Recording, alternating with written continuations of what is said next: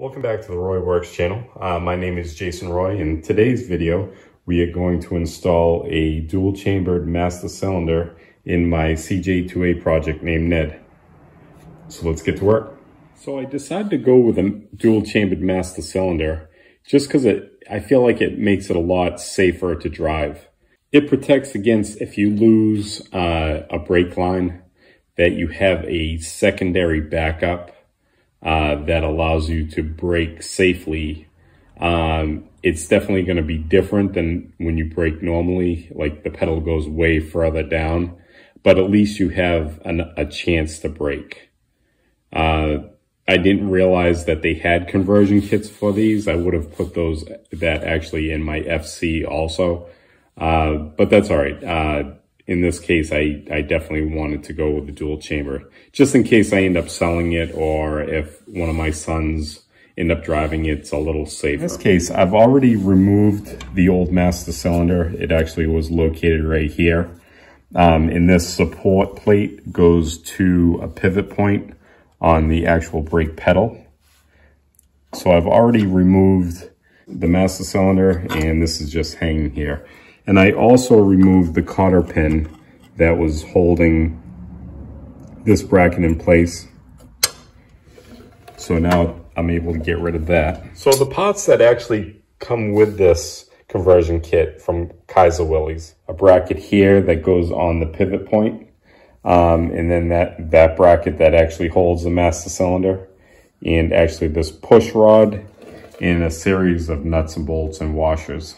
So it's actually a pretty basic setup. The only thing that I could criticize about getting this setup is they don't come with good instructions. They come with this that vaguely tells you how to install it, but I feel like really don't show you a lot of detail on like where the brackets go. Typically, before you would install this, you would actually bench bleed the master cylinder. I'm not going to do that just yet. I'm going to wait until I'm closer to doing the brake lines, and this will actually be really easy to remove to be able to bench bleed. Plus, if I had to, I could actually do it right in place because I'll have really good access to it. Which most likely that's probably what I'll end up doing anyway, is doing it right in place. But the first thing I'm going to do is actually install that bracket. So I'm going to put this bracket on here to get my location. This is kind of a fixed point here. So I know that's where that bracket has to go. And these actually line up with these holes right there, line up with the holes on that bracket.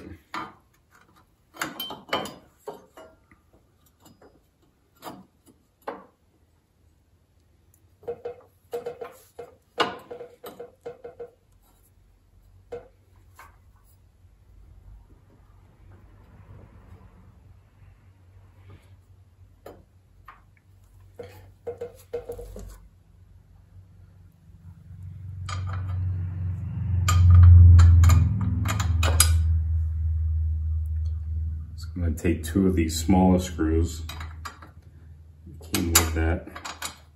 I'm going to kind of put it in place there. So what I'm going to do, I won't be able to drill good this way. So I'm going to find out where this is going to be. I'm going to make a mark, and I'm going to actually flip this over and transfer it onto the other side, because it sits on the bottom here. And it seems to sit right there.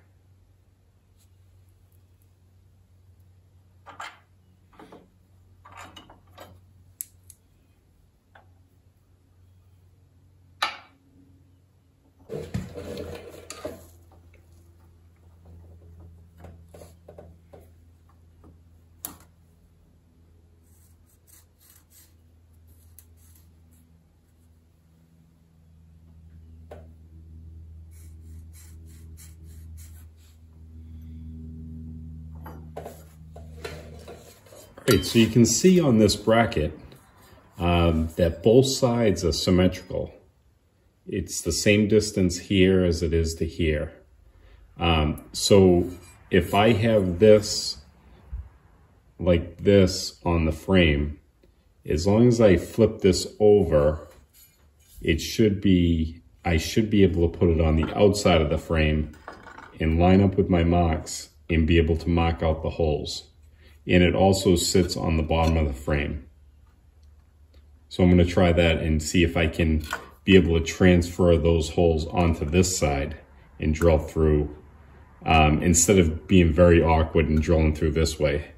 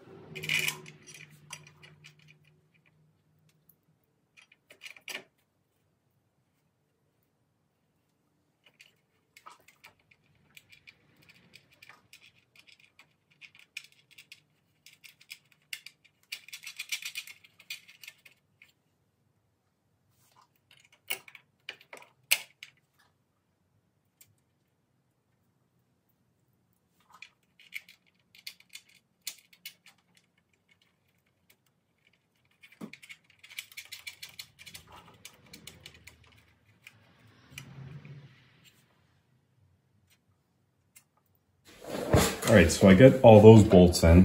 That was definitely a pain because of this here. That would have made a good blooper video if you watch me how many times I dropped the nut trying to put that together.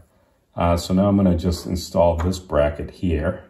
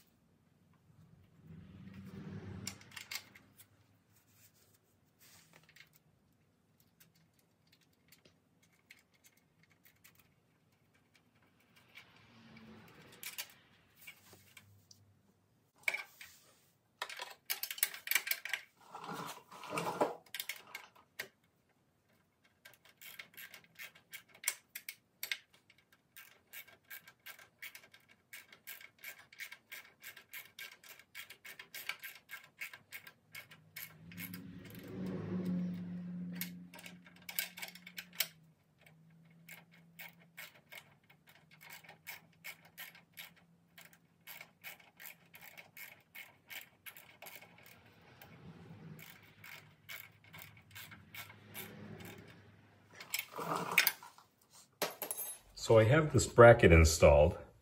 I just have to straighten it out a little bit. But what I did notice when I tried to put this in place, that when it lines up with the holes, it actually hits this bracket right here.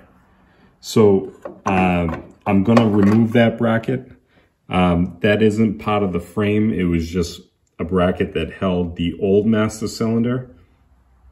And by further investigating, I found out that you're actually supposed to remove this bracket. So I'm gonna go ahead and remove that now.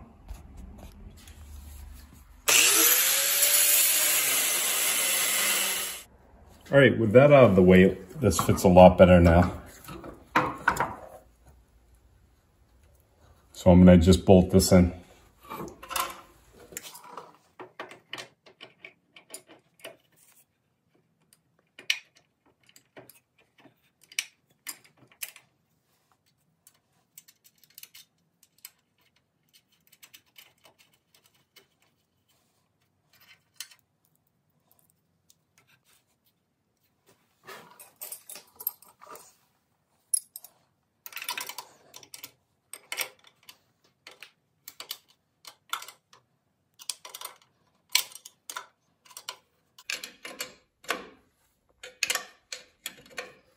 I'm gonna just snug these up for now because I might be taking this back out to bench bleed it. I just want it to be in place, know how it's gonna go.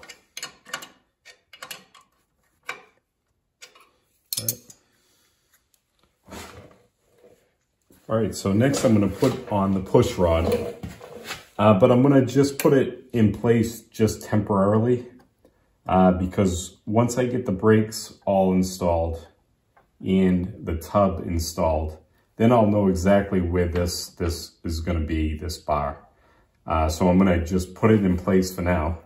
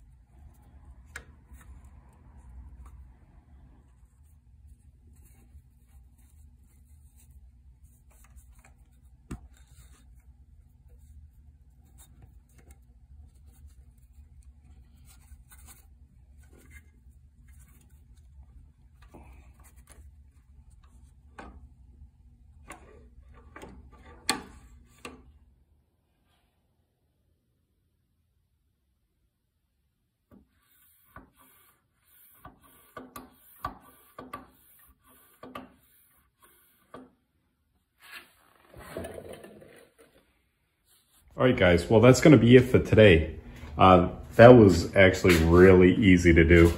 Definitely well worth the effort, you know, for that much safety. You know, it is a little bit more expensive, but you know, I feel like you can't put a price on that much safety. So like I said, this is gonna be it for today. I was a little delayed in ordering the parts for the front brakes, or the front hubs. So I'm not sure exactly when those are gonna come in, but hopefully by next week. Tomorrow I'm gonna work around the shop. I'm not gonna film it, but I'm gonna finish up some of the other brake work. But you guys have a great week and I will see you next time.